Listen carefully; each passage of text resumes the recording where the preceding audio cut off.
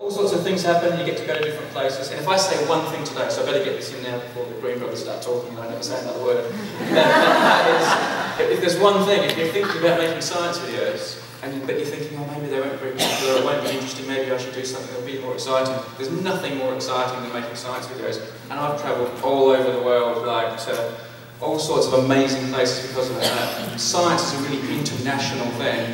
And if you're a part of it, whether it's as a scientist or just by making videos about the scientists, you become part of something very international, and that's very exciting. The two most recent channels I've started is one called Numberphile, which is about numbers, and one called Deep Sky Videos, which is about space. And again, you get to go to some interesting places. Like on the right there, I got to go to a train station. But on the left there, I also got to go to a really exotic, that's the top of a volcano with lots of telescopes in the pile. So again, it's really exciting, but also like really educational. I like to think these things can make a difference, and that's part of, I think that's a big part of what all of us are trying to do. I mean, there's a school there on the right in New York State where they watch periodic videos at the start of every lesson, and that was really exciting to sit in the back of the class and realise that real human beings are watching these videos. You sometimes forget that, you just see a view counter. These are real people.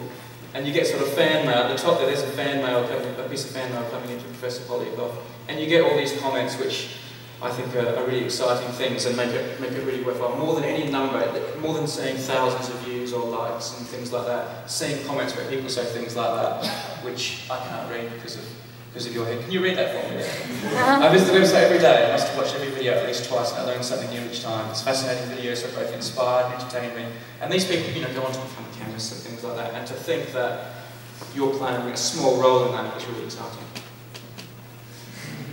This is Eddie from Arkansas, and Eddie's mum wrote to us that they haven't got a lot of money and they didn't really know what to get Eddie for Christmas, but he really loves periodic videos. So we got all the scientists who are in the videos to sign a picture of themselves. And this is Eddie actually on Christmas morning about to open his present. And then next we see him opening the present and seeing that it's the autographs of the periodic videos of scientists. And there he is, unbelievably happy with this. And like, I think it's amazing, and it shows how much the world we live in has changed, where a young boy in Arkansas can be really happy on Christmas morning to receive a photograph signed by just research scientists. And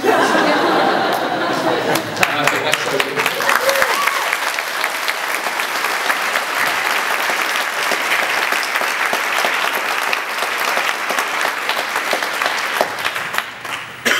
Hi, I'm Hank Green. My brother and I started making videos in 2007, and every once in a while we'd sort of throw in one that we thought was not just entertaining but informational. And what we realized pretty quick when we did our first series of videos about we did an intro to probability and French Revolution and red blood cells and circulatory system stuff. And it was very clear immediately that they were much harder than the videos that we generally did, both in terms of writing them and in terms of creating the visuals to make it to help explain more complicated ideas, and in terms of telling what you want to tell in a short amount of time. And we sort of have a time limit on our videos, so it became clear to us that we loved that, and that with what we can do, because we've gained a fairly large YouTube audience, it was like, what do we want to do with this? We don't have to do anything. We can keep doing what we're doing. But what would be great if we could grow?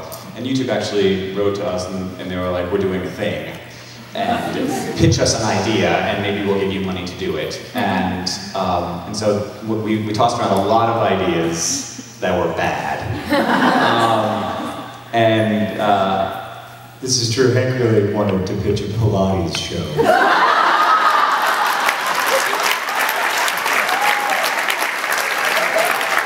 I still think like workouts for skinny guys would be a really good. I just think it's an undertapped market. There's lose weight, and it's like, but I don't want to. I just want to look like I'm not this.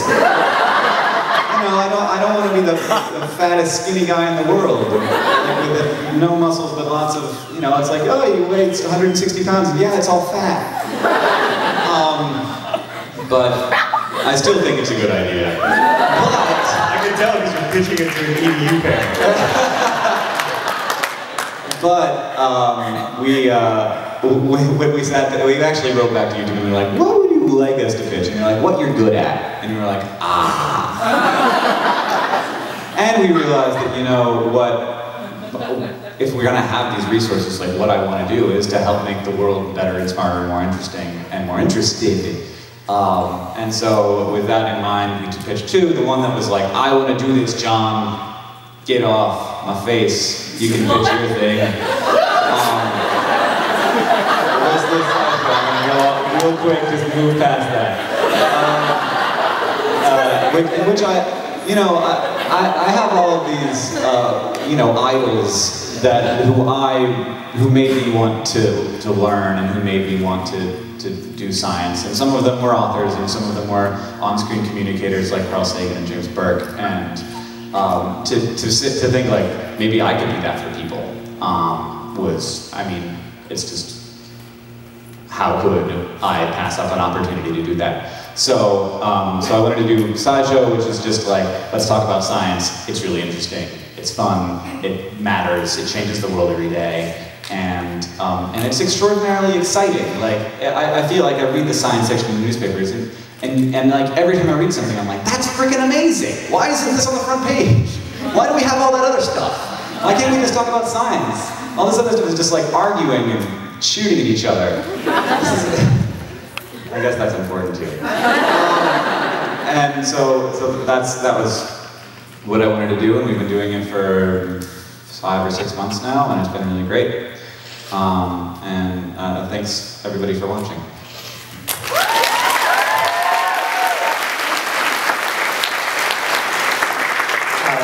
I'm John Green, and I'm Hank's brother, and the other show that we have is called Crash Course. So there, broadly speaking, kind of a couple. There are many ways of imagining education, but sort of two of the predominant ways. The first, most predominant way is that education is something that happens to people between the ages of like 6 and 21, or if you go to grad school, maybe somewhat longer, and it occurs between 8:30 and 3 o'clock every day, except that you also have some homework. And often feels like a series of hurdles that you have to jump over, and no one quite understands why these particular hurdles are the ones that you have to jump over, and no one really ever tells you why these hurdles are important, and you're just sitting there thinking, I wish that I could run this race without any hurdles. It would go so much faster and be so much easier. And I remember the first time I watched a Weihart video, the first words that I ever heard Vi say were, so you're me and you're in math class and you're bored. And from there, it goes to talking about really interesting mathematics that happen as a result of her doodles while being bored in math class. And that was really inspirational for us when we were thinking about how to make a Crash Course, because we wanted to make something that was genuinely educational, that could teach you a lot of the same approaches to the study of history. I teach world history, Hank teaches biology. That could teach you the same approaches that you're going to learn in a university course about approaches to the study of history, approaches to the study of biology. And we'll teach you a lot of the same stuff that you're going to learn in an AP biology or AP world history class. Not all of it, obviously, they're 10-minute videos. But that would be appropriate both for sharing in a classroom as a way of sparking discussion, starting a discussion of the topic, but mostly for people who just want to learn. And the astonishing thing to me is that there is this assumption that people don't want to learn, that what people want to do with their so-called free time is sit and stare at a wall and be like deeply disengaged. But that's not my experience of being a human being at all. My experience of being a human being is that, certainly not all the time. I spend a fair amount of time playing Bejeweled, but like every day, I think most of us have a moment where we're like, oh my God, I have consciousness. I should do something with this. And we wanted these videos to be an entertaining but deeply engaging way to make it possible to have that more engaged life. And I mean, one of the reasons that I'm so proud to be on the panel with these guys is that every single one of these people does that and is committed to it. We all have very different approaches to it. We all have very different ways of doing it. And one of the things I love about educational content on YouTube is that it's not one thing.